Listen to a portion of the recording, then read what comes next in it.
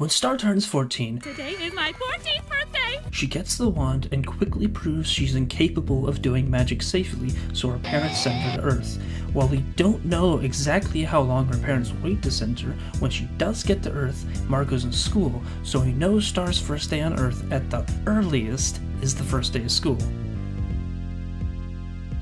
Season 2, Episode 11A, Hungry Larry, takes place during Halloween. I'm assuming the episode takes place in 2014 because the show came out in January 2015 and was probably written in 2014, so it probably takes place in 2014.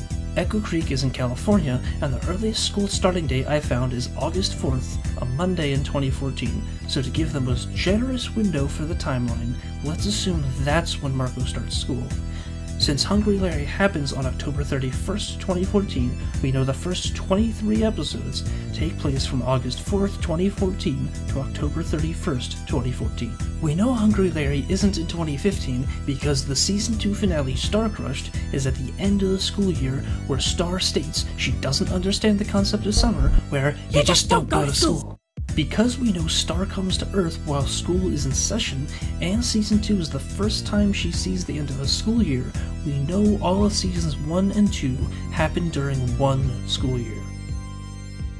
In Season 1, Episode 3B, The Other Exchange Student, the Gustav episode, Star wakes up to her 47th day on Earth. Because we know Star went to Earth with school in session, that means at least 47 days have passed since the first day of school. If we generously assume Star got to Earth on the first day of school, August 4th, 2014, then her 47th day is September 19th, 2014. The 20 episodes between Gustav and Hungry Larry contain 36 unique Star segments, and each takes place over at least one day, several spanning multiple days, totaling at least 40 days. There are only 41 days in that time period, meaning it is almost impossible for that many episodes to logically take place, thus already the timeline doesn't work.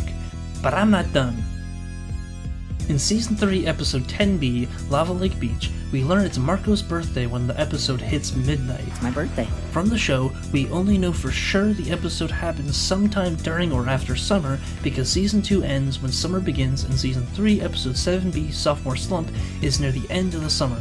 However, Marco's voice actor did a canonical livestream thing where he says Marco's birthday is November 28th, which means Lava Lake Beach happens on November 27th, 2015, the day before Marco's birthday. In Season 3, Episode 14A, Stump Day, we learn Star's birthday is on Stump Day. Marco throws her a quinceañera, meaning her 15th birthday.